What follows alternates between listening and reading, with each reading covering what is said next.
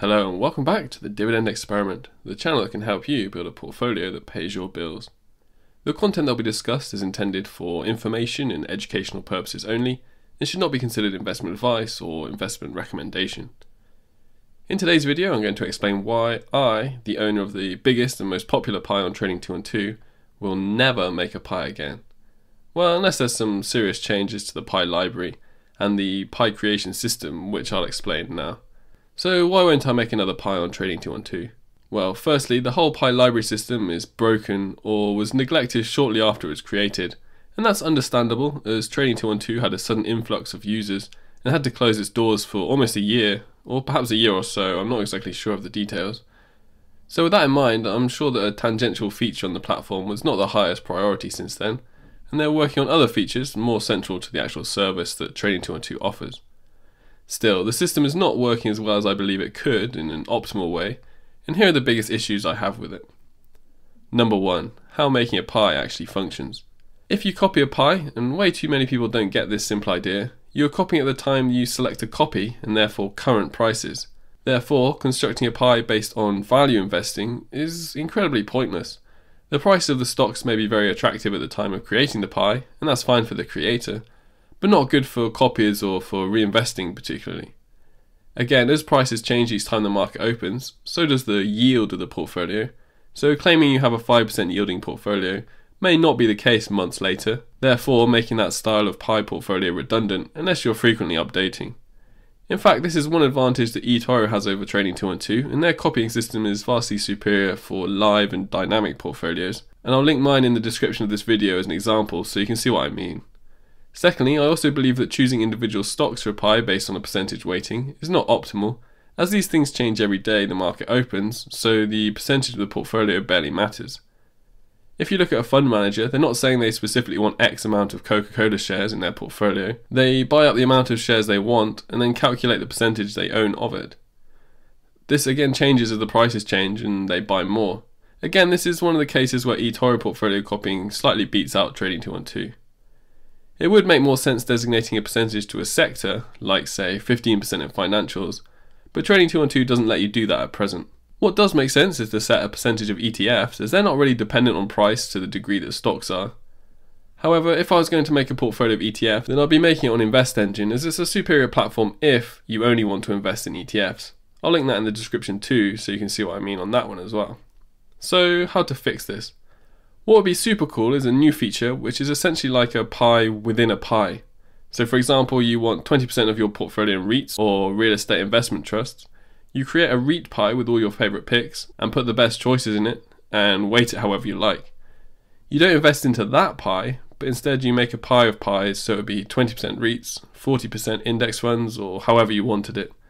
Some sort of aggregate super pie, which I believe they do allow you to do with M1 Finance over in the US.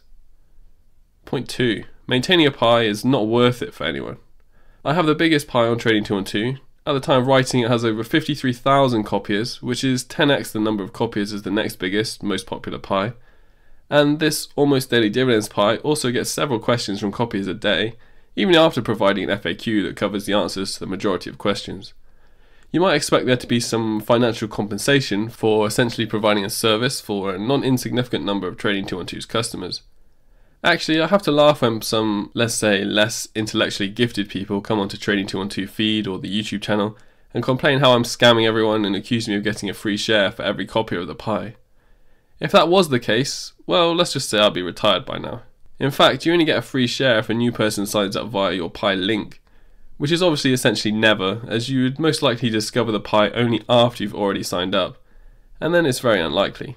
That being said, I do get compensation if you sign up to the platform and then use the promo code DIVEXP or DIVEXP in the way I describe in this video that I'll put up in the top corner of the screen now.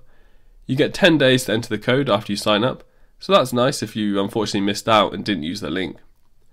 The other amusing accusation I get is that I only want people to read the FAQ so that I get money from the adverts. And this is funny to me because I genuinely made the FAQ because I was sick of answering the same exact questions every couple of days.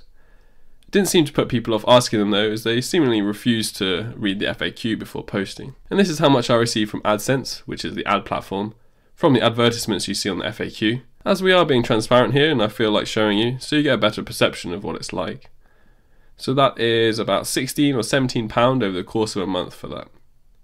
Anyway, back to the point I was trying to make. My pie is the #1 biggest pie on the platform, and even I had to put in hours and hours of extra time in order to make a whole FAQ on it to even begin to earn around £16 a month from it.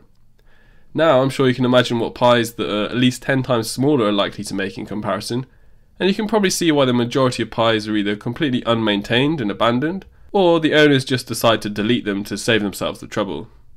If we scroll through the top pies on the system right now, it's very clear that the top pies section is a disaster. Let me show you. Okay, first is my pie, as you know. Second is an ARK Innovation pie, which I'm really surprised is still running now, as ARK ETFs used to be incredibly popular, but not so much now for probably obvious reasons. You can also invest in the actual real ETF on other platforms rather than this makeshift one that lags what it's trying to do anyway.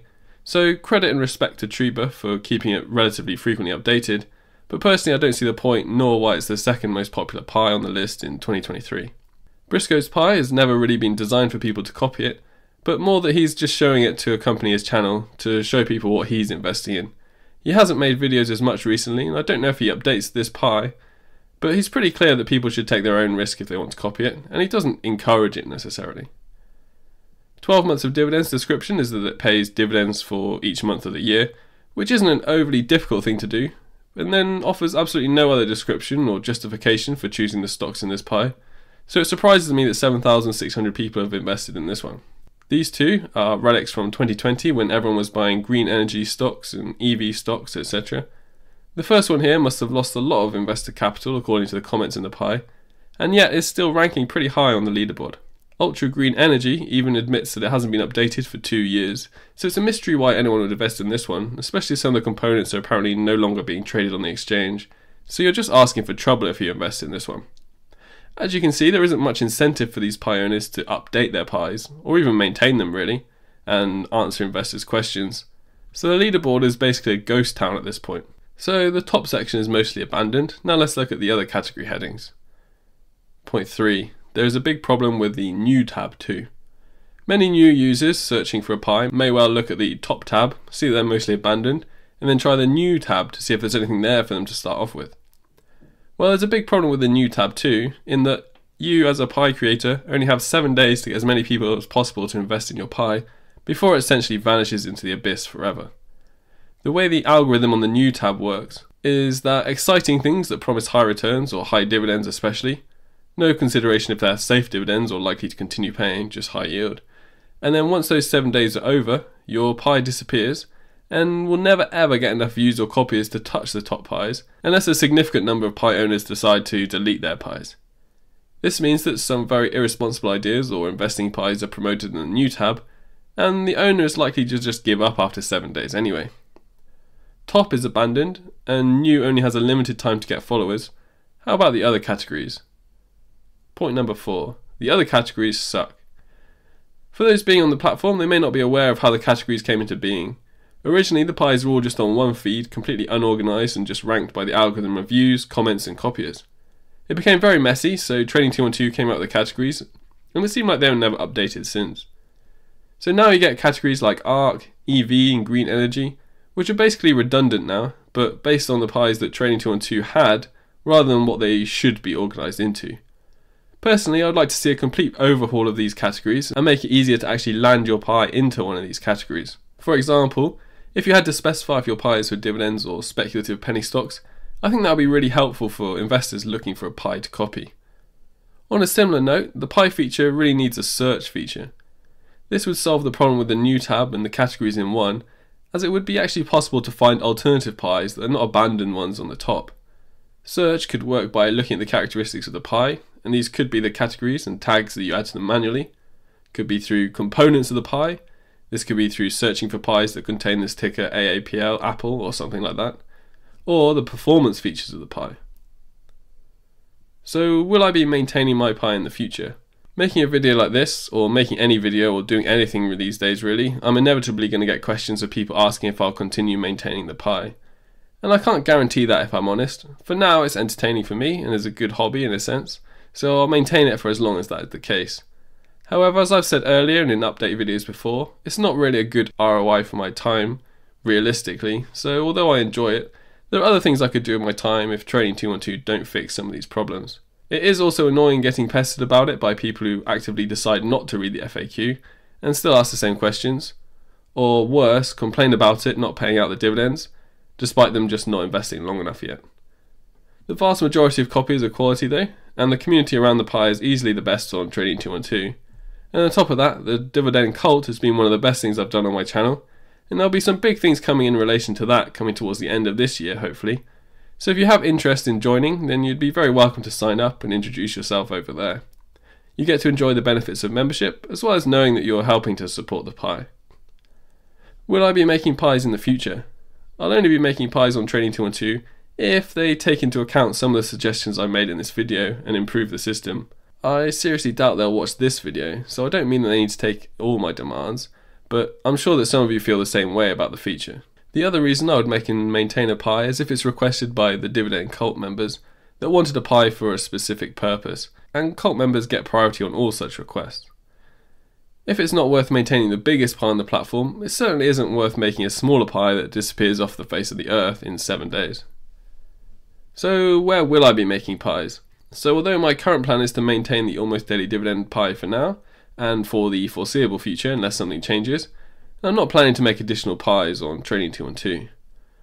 I will also be still running the main dividend experiment portfolio over on eToro, no change there, though some improvements and more frequent content for copiers over there in the future. And if I make a dividend ETF or ETF Pi, and there is some demand for that from viewers, then I'll be using InvestEngine to do that most likely. I hope that clears up for those who've been asking about making other Pis and other similar queries. What do you think about these suggestions? Is there anything else that you'd like to add to improve the Pi library features? List them in the comments below. If you liked this video, and if you made it this far, I'm guessing you probably did, then I have some good news for you. I'm giving away my PDF guide to the 10 dividend investing commandments, or the criteria that I use to pick dividend paying stocks, and I'm giving it away to you for free. All you need to do is submit your email in the link below and it'll get delivered to your inbox straight away. Again, that's for free. But that's not the only benefit of joining the email. You also get updates on the almost daily dividend portfolio, interesting stock ideas or news, and special deals and free stuff that I can share with you. Thanks for watching, and I hope to see you on the next video. See you!